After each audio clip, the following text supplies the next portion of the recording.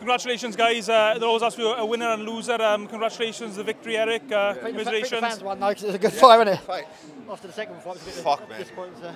So, what's your thoughts on this man? Has your opinion changed, Eric? I always knew he was tough, but I thought it was going to be a little easy.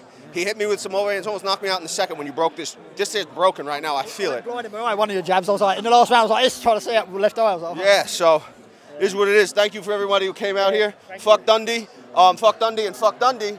I'm sorry, Dundee. I couldn't knock him out. I tried. I got a fucking head like cast iron. And thank you for everyone over, and thank you for Greg for the fight, man. Yeah, man, brilliant. Cheers. What is it about guys like you that enjoy going in the ring in that type of combat? This is our drug, basically. Nothing to think about besides this and gambling, but I haven't gambled in a little bit. Same as me, this and gambling, yeah. So you're retired from BKB now, Greg, is that correct? Yeah, I mean, unless I don't, I'm retired even if they call me again, yeah. I mean, I can retire when that's a good fight. I don't want to come in and do a shit one next time, so I can retire on that, yeah. And Eric, do you want the Dundee Warrior, Mark Navarro? Yeah, but I got to get on heroin to get to his fucking weight. You know what I mean? Like, I'm fucking 13'9", 14, 90 kilogram now. I got to get all the way down there. But, yeah, man, I got to go heal up. I got an MMA fight coming up in like a month and a half. But this is definitely broke. Come up like I did. Come up a bit. It should come up a bit. I come up a stone for this. You got to give Greg credit for that, man. I mean, I thought it would be a little easier. It wasn't. You didn't fade when I hit you with things that I thought would make you fade. Oh, trust me.